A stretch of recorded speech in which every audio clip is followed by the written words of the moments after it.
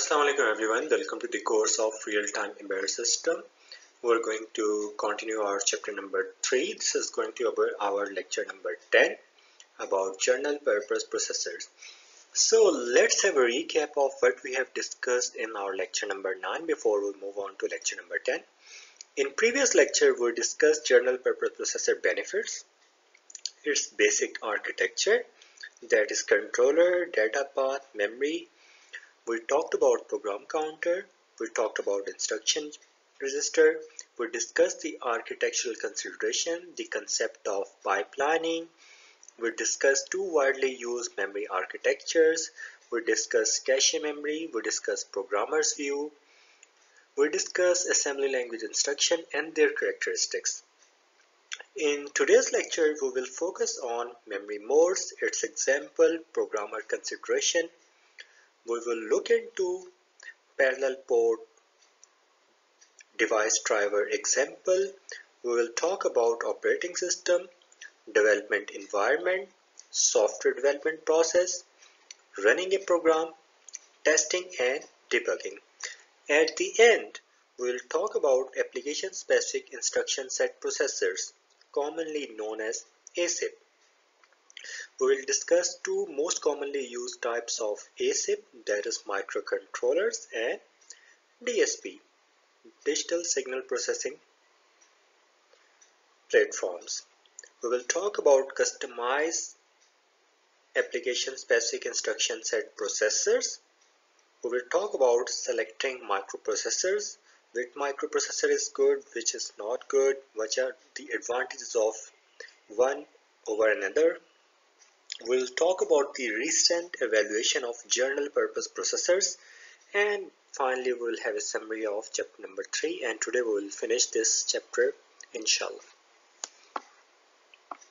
In this slide we are going to talk about the addressing mode of general purpose processor. There are 5 commonly used addressing mode, namely immediate, register direct, register indirect, direct and indirect. In first immediate addressing mode, there is only one operand field and that operand field contains the data itself.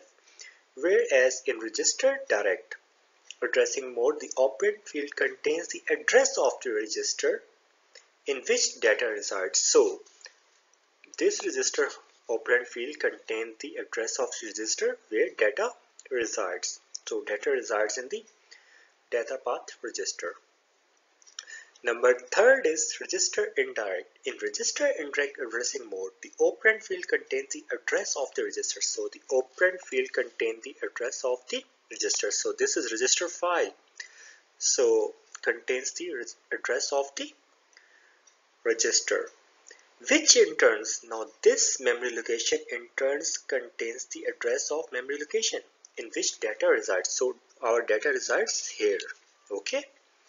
So this register contains the address. This is the address. Now at this address, there is an address of the memory location, this, where actual data resides. In direct addressing mode, the operand field contains the address of the memory location. So this operand field contains the address of the memory location. So this is the address there.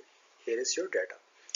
Whereas in indirect addressing mode, the operand field contains the memory address, which in turn contains the memory address of this data.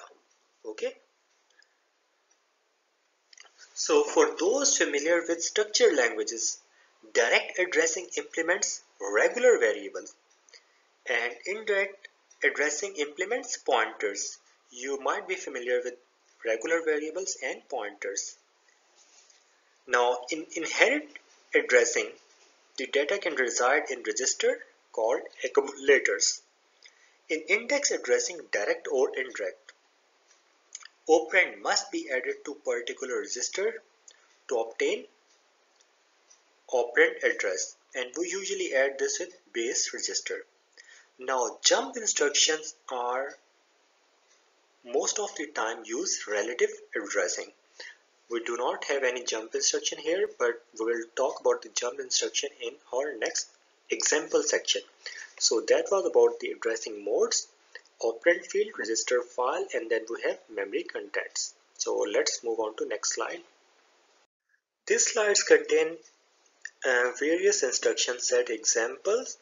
Um, there are like 7 instructions, assembly instruction, and the initial 4 are data transfer instruction. As you can see, move, move, move, and move in initial 4 instruction. Then followed by add, subtract, which are arithmetic operations, and finally we have branch instruction, that is jump 0. So in first instruction, as you can see, we have move, rn, direct. So the opcode here is 0000, and the first byte size, we have 4 bits for opcode and we have 4 bits for register, and the direct is the memory address which requires 8 bits. So what we are going to do, we are going to copy the contents of memory direct into register Rn. So this is direct addressing mode, followed by move direct comma Rn. So this is also direct addressing mode. We have opcode for 0001 and 4 bits for Rn, and then we have address in the second byte. What we are going to do in this, we are going to copy the contents of Rn at the memory location M direct. Okay, so this is similar to the previous, but it is like opposite. Previously we were copying the content of memory into register. Here we are copying the contents of register into memory. Okay, now in next statement, move at the rate n Rn comma Rm. Here we have opcode 0010. We have register with 4 bits Rn, then we have another register Rm. So this mode is our register indirect addressing mode. Here we are going to the register, then this register contains the address where we copy the actual data Rm. So we are going to the address of Rn in memory, and then we are going to copy the contents Rm here. Okay, so in next instruction, move Rn comma hash immediate, that is our immediate addressing mode. So what we are going to do, the first byte contains the opcode 0011 and then the register 4 bits, and then we have immediate, the direct value. So what we are going to do, we are going to copy this immediate value into the Rn. Then followed by add instruction, we are going to add Rn and Rm, and we are going to place the result back in Rn. So like we do not need full byte for this Rm register, we just need 4 bits. Okay, because the register is of size 4 bits, whereas the address is of 8 bit here in this particular case. Whereas in sub instruction, we are going to subtract Rn minus Rm and going to put the result back in Rn. Finally, we have a jump instruction, which we usually call branch instruction. So jump 0, we will jump if Rn has the value 0. So the opcode for this is 0110. So Rn in the first part, then we have address, which is operand. So the address is relative. So program counter will be incremented with relative value, not with the 1 value. Now this statement will execute if and only if the Rn holds the value 0. So these were like 7 assembly instruction in which we discussed several addressing modes, and we also discussed the jump instruction with relative addressing. Now let's move on to next slide. So in this slide we are going to discuss the C program, which is structured programming, and then we are going to convert that program into equivalent assembly programming. So if you look here, what we are doing, we are initializing a variable total, putting in value 0. Then we have a loop that starts from I is equal to 10. So this loop starts from 10, and then this loop goes to 1. I minus minus. So this loop will start from 10 as long as I is not equal to 0, this loop will continue and we are decrementing I. So first time I going to be 10, then I going to be 9, 8, 7, 6, 5, 4, 3, 2, 1. Once the I becomes 0, this loop will terminate and we will go to next statement. So what we are going? We are adding total plus is equal to I. It means that total is equal to total plus I. So in first cycle, when total is equal to 0 and I is equal to 10, we will have the value of total 10. In next cycle, total will be 10 and then I will be 9. So we will have 19. In next we will have 19 plus 8 and then we have 27 plus 7 and this will continue as long as I is not equal to 10.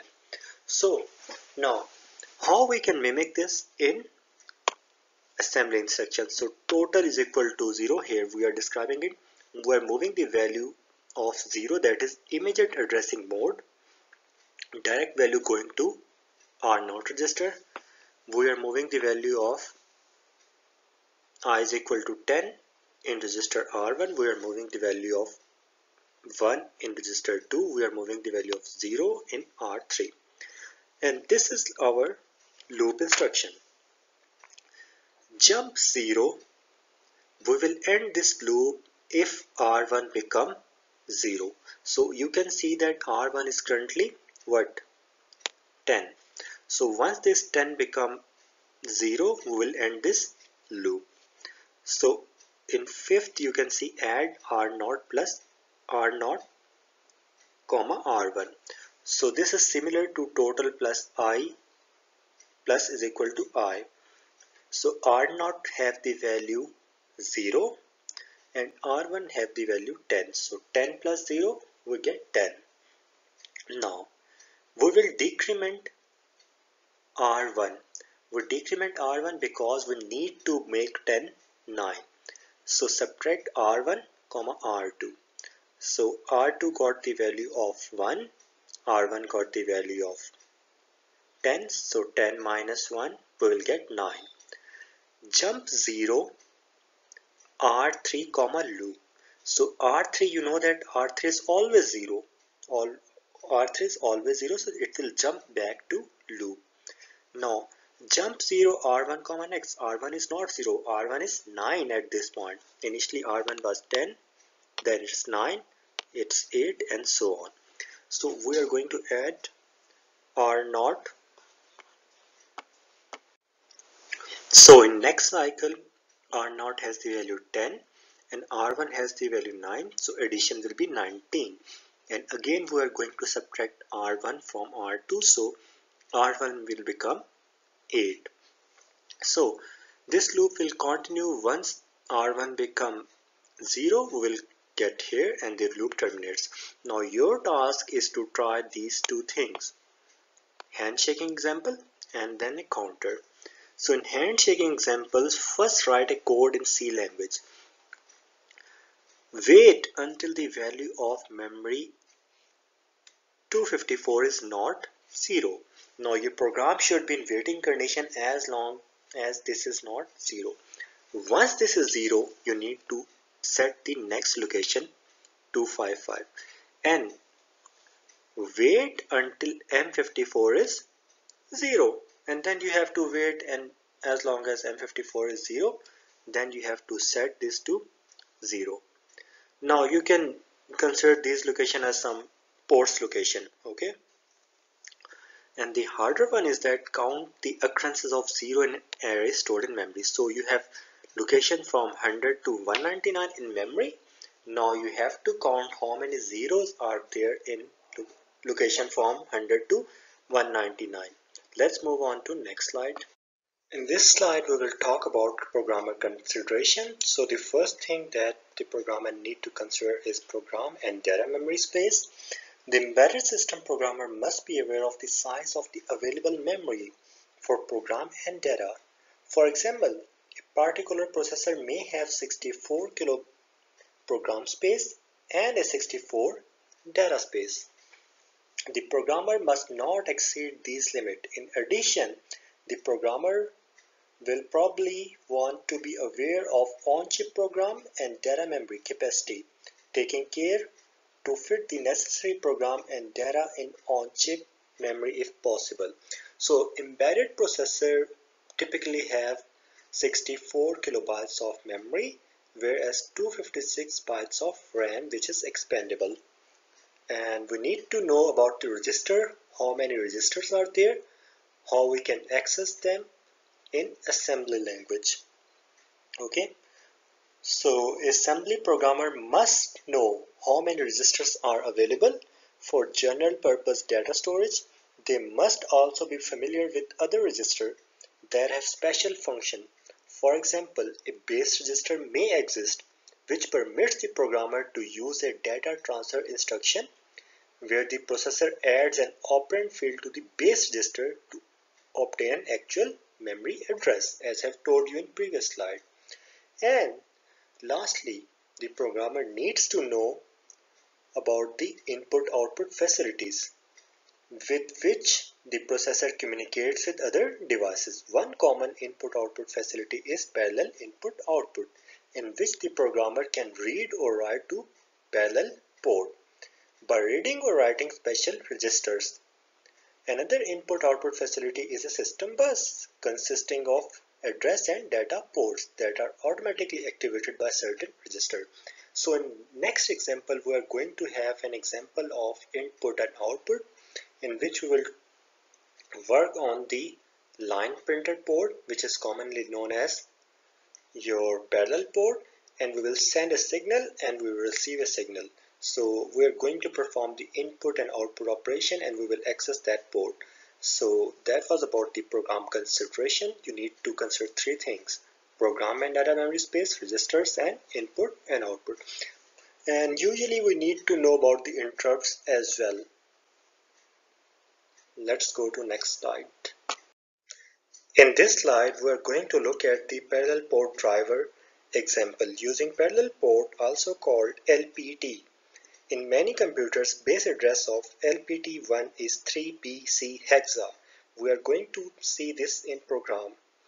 So the task here is to use assembly program to configure computer parallel port for digital input output.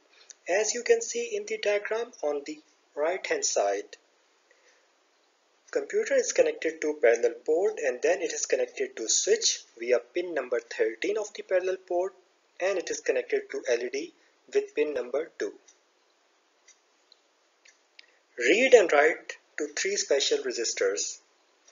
So the example is the parallel port pin configuration is shown in table where we have input output direction register addresses and LPT pin.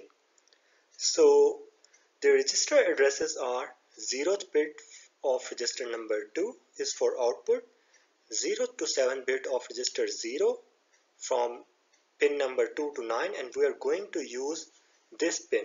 So pin number 2, and this is for output because this is LED, so we are going to use this 2 and this is 0th. And then for pin number 13 comes here. This is pin number 13. Okay, let me highlight it for you in red. Pin number 13, sorry, this is pin number 13. Okay, and then we have associated bit, that is pin number 4.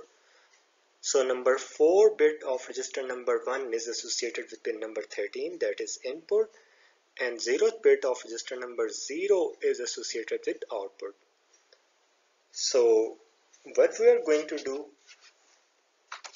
in our case we will use pin number 2 for output, which correspond to 0th bit of register 0, and pin 13 for input, which correspond to 4th bit of register number 1. So let's start the code on next slide and let's understand how the input output parallel port works. So in this code, this is the main code. So what we are going to do, we are going to go through void min void while 1 when whenever the condition is true, it's always true, we are going to call the subroutine procedure check port. Okay, so check port, this is the code of check port. So what we are going to do, we are going to use two registers here. Number one is AX register and number two is DX register. So what we are going to do, we are going to save the contents of these two registers, save the contents of these two registers by pushing them in stack. Then what we are going to do, next statement is move dx, 3bch. As I told you, 3bch is the address of LPT port. So for register number 1, which corresponds to input register, so we are checking the input. If input is 1, we are going to turn on the LED. If input is 0, we are going to turn off the LED. Okay, so this is how you access the register number 0, base address plus 1. Okay, so we are moving this 3bch plus 1 to DX, and then this DX is 16-bit register, keep in mind. Okay, now we are inputting DX into AL, which is 8-bit register. So read register 1. We are reading the register 1, so we are checking the content of register 1. Okay, this is how we read the contents of register 1 in AL, DX. Now what we are going to do, we are taking AND of whatever is in the AL with 10. So 10, if you see 10 hexa correspond to 4th bit, so it will mask out, everything will be changed. So this will mask, it will affect only 10 will affect only 4th bit. Okay, so 4th bit is this 4th bit, this. Okay, this 4th bit. So now we're going to check whether the 4th bit is 1 or not. So that's why we have taken the AND. Okay, so now in next we're going to compare what is in the AL register. If AL register is 0, it means that the switch is off. Okay, so what we are going to do, if it is off, in next statement jump not equal to 0. So it means that if comparison is not 0, it means the switch is on. We will come here, switch on. In switch on, what we are going to do, because we have to turn on the LED, we are going to load the LPT port and the base address 0 for register 0. Okay, so move similarly dx, 3bch plus 0 for the register 0. Now we are going to check what is at the input. Okay, so we are going to read AL, DX, read the current state of the port. We are going to read the pin 2 state. Now we are taking OR. So you know that OR will not affect anything. Okay, OR will not affect anything. So we are just, so this is OR AL, whatever is in the AL, we are taking 01H. So 01H, if you take out the binary, so only the first bit is 1. It's 0 0 0 0 0 0 0 1. So this is what we are doing. So we are only taking the OR with last pin. It means we are not interested in all these. Okay, and this is the 0th pin of register number 0. So what we are going to do now, we have read out the what is on the port. Now we are going to output. What we are going to output, we are going to output dx, AL. So whatever is at AL, we are going to write it on the DX register. So now if AL was 0 1, it means like there was 1 on that pin, it will be written. Now if switch is on, off, we will come here. If this statement is not correct, we will come here, switch off. Now switch off, we are again going to load the same 3bh plus 0 for base register 0, but in this case after reading, what we are going to do, we are going to turn off the LED. So what we are going to put, the masking is 1 1 1 1 1 1 1 and 0, so we are putting 0 FEH, and then we are putting it to the DX register. So obviously we are putting FE in the DX register, so LED will be off. And finally we will pop the values of DX and AX once we are done from here. Okay, and then check port and procedure, we will come back here. So this is how we can use parallel port in assembly programming to check whether the switch is on or off. If switch is on, we are going to turn on the LED.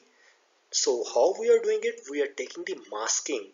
Okay, after reading the port, we are doing it masking. We are taking mask with and we are taking mask with or. So this is how it works. Moving on to next slide. So in this slide we are going to discuss about operating system, like what is operating system, what action it performs. So operating system is optional software layer which provides low-level services to program or applications. Now, what does operating system do? It schedules multiple programs for execution or even just multiple threads. Thread is just a small portion of program within one program. It manages files, memory management, and do security management. Okay. Now, program makes system calls to the OS. What is system call? System call is a mechanism to invoke the operating system. It is similar to function or procedure in structured or high-level languages. So it's just like procedure or function in high-level languages, whereas in low-level languages, it is system call. So you have an example of system call here. The system call is to open the file. So db file underscore name out.txt. This file is in database and the file name is out.txt. We are going to write the assembly code in order to open this file. So first of all, what we are going to do, this in open ID 1324 is, if we move 1324 to R0, it tells you like to, this is in the open call, so you have to open some file. So which file you have to open? You will move the file name to R1 at register, address of the file name. Now int34 is used to initiate, like cause a system call, happen something. Jump 0 R0 L1. If 0 error, okay, like this will jump if R0 value is 0. Okay, it will jump if R0 value is 0. So it will jump and will come here and you will display like there is some error. If it is not 0, we will read the file, bypass the error, and we will jump to, it means it's N. So this is important, like moving 1324 tells you like it's a call for open. Once it is system call for open, we need to provide the file name, then we need to initialize, means start, and then we have like some comparison what to do, read or show error. So this is how it works. Now let's move on to next slide. So you must need to be sure like what is operating system. It's just an additional layer to help you carry out some services and provide services to program or applications, schedule programs, and do lots of management. Let's move on to next slide. Now in this slide we are going to talk about development environment. Development environment consists of development processor or host and target processor. So you have two processors in development environment, make sure. One on which you write code and the one for which you write code, like target processor. So on development processor, the processor on which we write and debug our programs. So usually PC as shown here. And target processor for which you write program or on which program will run in our embedded system. Often different from development processor. So this processor is different from this processor. Okay, as you can see in the figure. This is target This one is target, this one is host. So let's move on to next slide. Let's see how software development process works in development environment. So in software development process, there are five things that are integral. Number one, compiler. Number two, assembler. Number three, linkers, debuggers, and profilers. So in compilers, one important thing is cross compiler. Cross compiler is usually used when we run a program on one processor, but it generates codes for some other processor. Okay, like we have host and we have target. Same procedure is performed by the assembler. Assembler generates a code for some other processor. Linkers, basically you can see links to things. Linker links binary files with library to make an executable file. Debuggers are used for testing. If something go wrong, we go back and we program. Profilers are used for analyzing the program. So there are two phases in software development. Number one is implementation phase. Number two is verification phase. In implementation phase, we either write code in C language or we write in assembly language. Then we use compiler or assembler to generate the binary file for the targeted system. So once these binary files are generated, we use linker to link all these files to combine these files, and library is used to for providing services like, for example, you are using stdio, connew, cout, cin, files like that. So how cout works, how cin works, how printf works, this is provided in the library. So once executable file is there, we goes to the verification phase. In verification phase, we test and then we profiler means analyze. Okay.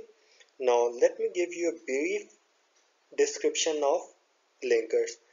Linkers allow programmers to create a program in separately assembled or compiled file.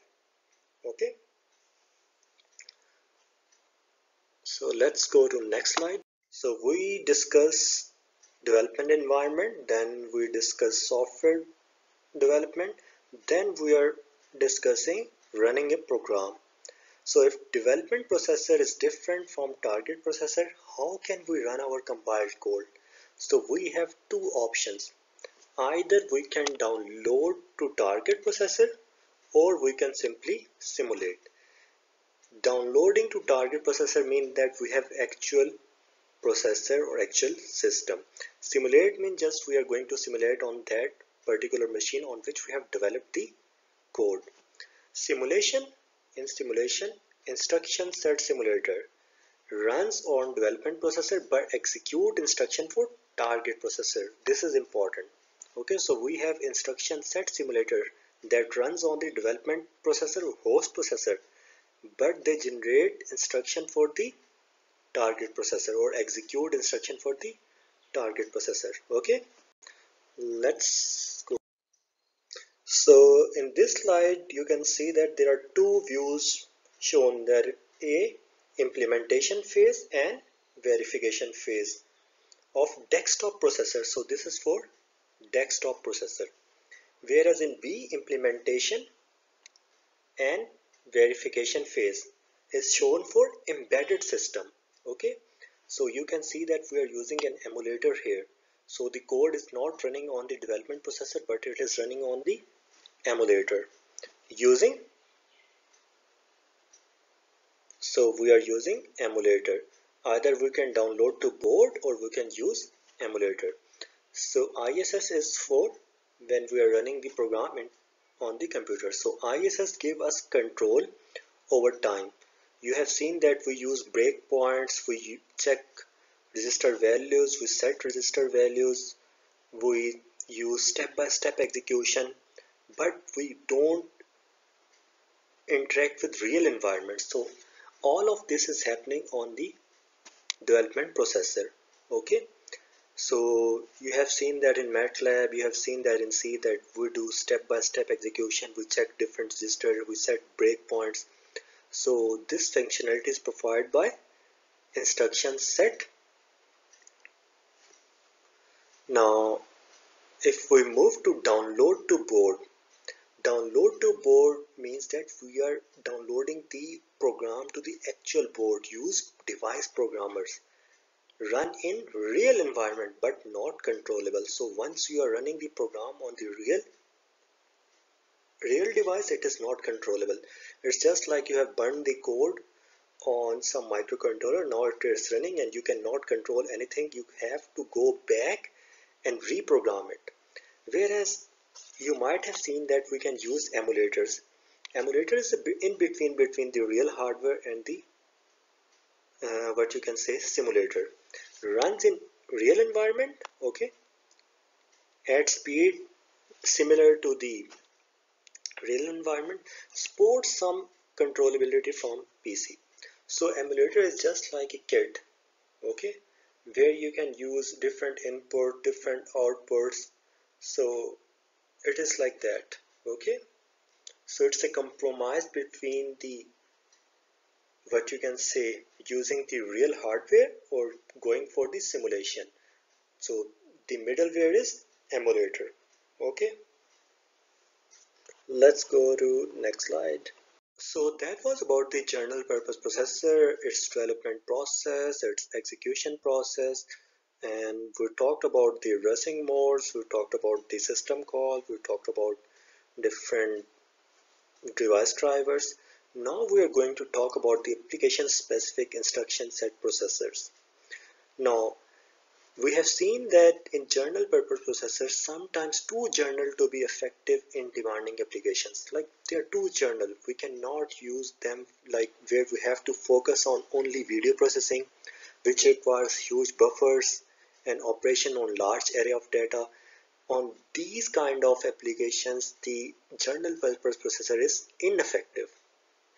Now, application specific processors are targeted for particular domain. Now contain architectural features specific to that domain. For example, if we are working on the embedded control application, the architecture of the processor will be closely related with the features of embedded control. Likewise, for digital signal processing, we have application specific processors for video processing, for network processing, for telecoms. It's not like that ASIPs are not programmable. ASIPs are quite programmable, but they are not as general as general purpose processors. Let's move to next. So as I have already told you, one of the common ASIP application specific instruction processor is microcontroller that is used for embedded control applications. And the purpose is to read sensor values, to set actuator values. Most of the time we deals with events, and event happen in the form of bits when bits change their value. Data is present in embedded control application, but it is not in huge numbers. Most of the time, we see that video cassette recorder, disk drive, digital cameras, washing machine, microwave oven, all of these are equipped with embedded control applications. And here SPP is some sort of like what you can say, it's just a compression technique. Okay, so now we'll discuss about the microcontroller features. So microcontroller have features. Number one is on-chip peripherals. It has timers, analog digital converters, serial communication. It provides clocks. It provides some other functionality like PWM. Now these are tightly integrated to for programmer, typically part of register space. So all these timer, analog to digital converter are typically part of register space. We have just seen that if you want to access the parallel port, we have to access those register and we need to set some values in that. I've just told you. It has on-chip program and data memory. You can have direct access to the chip pins, specialized instruction for bit manipulation and other low-level operations. So they are specialized instruction. Like the way I told you, you have instruction for jump, you have instruction for move. So they are specialized instruction for bit manipulation and low-level operation. Let's move to next slide. So along with microcontroller, there is another common ASIP processor that is known as digital signal processor. Now, digital signal processors are used for application where we have large amount of digitized data, where data transformation must be applied fast, so we need high speed for data transformation, and there is large amount of digital data. So the applications of these digital signal processors are cell phone voice filter, digital TV, music synthesizer. What offers, what feature DSP offers? Several instruction execution units, like it has multiple instruction execution units. Now in DSP processor we multiply and accumulate in a single instruction cycle. Okay, efficient vector operation at two arrays, like we can add, we can subtract, we can multiply large amount of array data. Vector ALUs, so we don't have like scalar ALUs, we have vector ALU, loops, buffer, and most importantly, it uses Harvard architecture. It means that it has separate program memory and it has separate data memory. It's not like microcontroller, we have on-chip data and program memory. So we can execute and we can access simultaneously both data and program memory. Let's move on to next slide. So with the passage of time, we do not have like only microcontrollers or DSP processors to be the ASIP processors. Now we have customized ASIPs. In the past, microprocessors were acquired as chips. Today we are increasingly acquire a processor as intellectual property. Intellectual property is like something new which is not like too common, and we patent it, like we copyright it. So you can modify it using VHD model. Opportunity to add custom data path hardware and a few custom instructions. So you can modify the data path, you can modify the instruction, you can add instruction, you can delete instruction, can have significant performance and size impacts. Problem, the issue is that when you are going to customize the data path hardware, you are going to customize the instruction, delete or add instruction, you need to have compiler or debugger for the customized ASIP. So that is the biggest challenge of ASIPs. If you have customized ASIP, you need to have debugger or compiler for it. Remember, most development uses structured languages, so we need compiler. One solution is automatic compiler debugger generation. So this is the link where you can get some information about the automatic compiler debugger generation. Another solution is retargetable compilers. So you can have this link. So anyways, the point of this slide was to let you guys know that we can have customized ASIPs. So in customized ASIPs, what we can do, we can have these things, opportunity to add custom data path, custom instruction, and this. So let's move on to next slide. So this slide is about like selecting a microprocessor. So about what point you need to keep in mind when selecting a microprocessor. So issues starting with the technical. So you need to keep in mind speed, power, size, and cost whenever selecting a microprocessor. Other development environment, prior expertise and licensing. So you need to know like you can work on this development environment. Do you have previous expertise, and if the license is available or not. So these are the issues that you need to understand before selecting a microprocessor. Speed, how to evaluate a processor speed. So processor speed is evaluated in different ways, like the most commonly clock speed is instruction per cycle but may differ. Instruction per second, but work per instruction may differ. You have Direstone synthetic benchmark developed in 1984, Direstone per second. MIPS is basically million of instruction per second. So 1 MIPS is equal to 1757 Direstone per second based on digital VEX 17 by 1780, also known as Direstone MIPS commonly used. So these are the benchmarks for like checking the speed of the processor. Either you can go with clock speed, either you can go with instruction per second, or you can go for Direstone. Likewise, spec is another standard for set of more realistic benchmark, but this is mostly used for desktop computer. EE MBC is another benchmark for embedded system.